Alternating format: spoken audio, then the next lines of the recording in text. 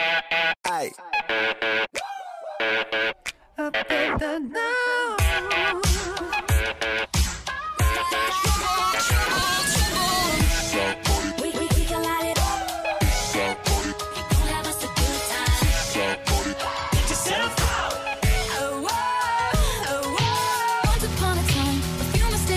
The materials that you are going to need to start this project is a piece of paper, scissors, a pen, and of course the fabric of your choice.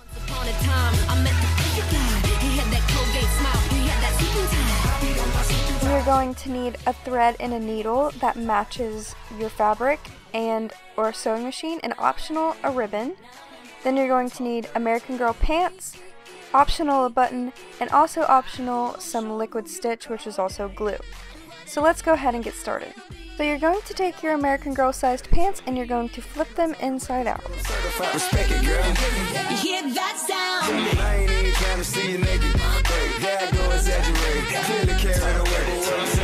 Now you're going to line up the edge of your pants and then the bottom of your pants with the side of the paper and the bottom of the paper, just like I'm doing in this clip.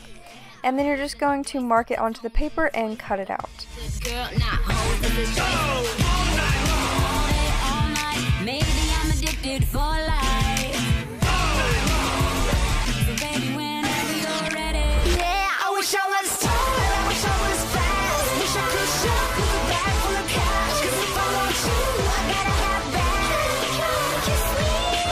Next, you're going to want to take your fabric and fold it in half.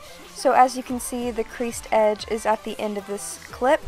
And then you're going to take your template and you're going to line up the side of your template with the creased side of your fabric.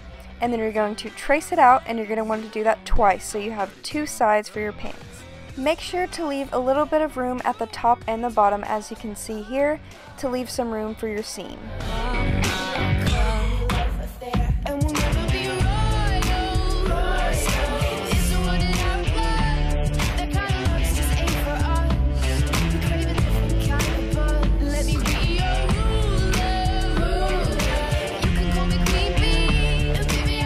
Now that you have two pieces, you can put them together and see that the pants are already forming. The next step is to open up one of your pant legs, and then you're going to fold up the bottom of your pants twice to hem them, and then you're going to sew it straight across with a straight stitch. Since this isn't a sewing video, I'm not going to show you guys how I sewed it. If you want to see any sewing videos, then just search them on YouTube. There's tons of them that you guys can check out.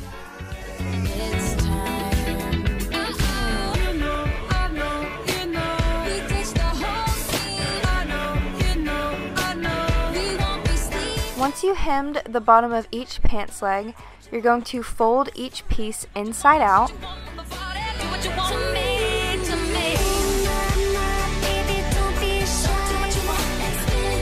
Then you're going to want to sew along the non-crease side, only the bottom half though, not the top half. Once you sew both pieces, then it gets a little complicated. You're going to want to fold one side right side out, and then you're going to want to tuck it inside the other pants leg. So it's kind of hard to explain, so you're just going to have to watch and see how it looks. It's not that hard once you get to doing it. So as you can see, one side is right side out, one side is inside out, and you're going to put the right side out in the inside out piece.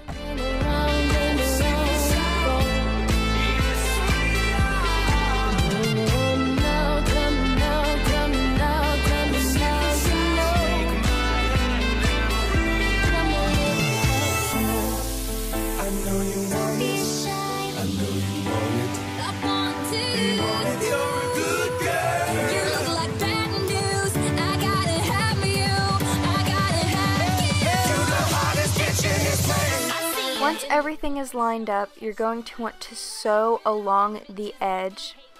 As you can see, you're not going to sew them all together, you're going to sew the edges, just like this. I kept the top of them loose because I thought I wanted to put a button, but I just don't recommend doing a button. I just went ahead and sewed the rest up at the end, so just go ahead and sew the entire thing up instead of keeping a little gap at the top, unless you do want a button. Next step, you need to flip your pants inside out, and then you're going to hem the top of your pants just like you did at the bottom.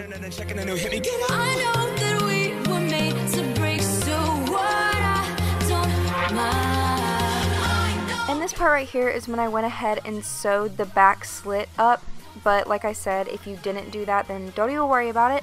And then that's the point where you're also going to want to put your button if you're putting one, or Velcro or anything.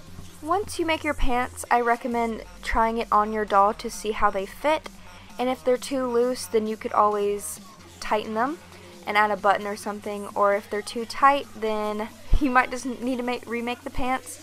Like you can see on my video, there is a slit, but I did sew that up in the end because my pants were a little bit too big.